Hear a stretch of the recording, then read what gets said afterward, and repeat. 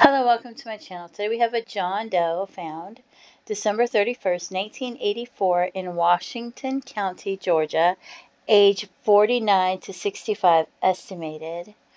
They're not sure of the race, and here it says adult pre-70, cannot estimate height or weight. Remains were found December 31st, 1984. Partial skeleton parts only. Not recognizable. No clothing or accessories are mentioned. Let's see who is missing. And I'm trying to find somebody that's missing that went missing around that area, around that age.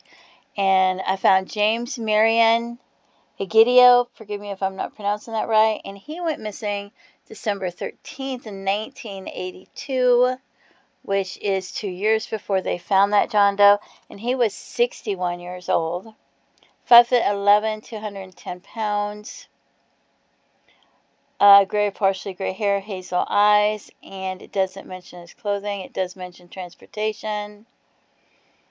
And then we have Eugene Barbero. He went missing August 1st, 1975. So that's almost 10 years before they found that man. He was missing from Baxley, Georgia, age 51, 5'7", 170 pounds. He was known as Anthony Robert Bob Marino at the time of his disappearance, sometime in August of 1975. He was an appliance repairman in Baxley, Georgia. He stopped by the laundromat to see his wife. He told her he was going on a call and he would see her at dinner. But she never saw him again. She found out that all the money from their bank account was gone. Brown hair, bald on top, dark hair, Italian descent, longish nose, brown eyes, and he had a white wagon.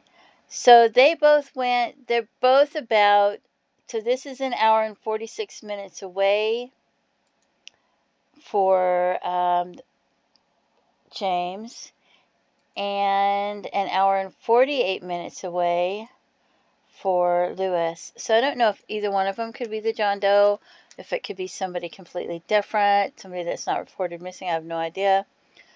But if you have any information about who this John Doe might be or what might have happened to either one of these men, please contact authorities and let them know.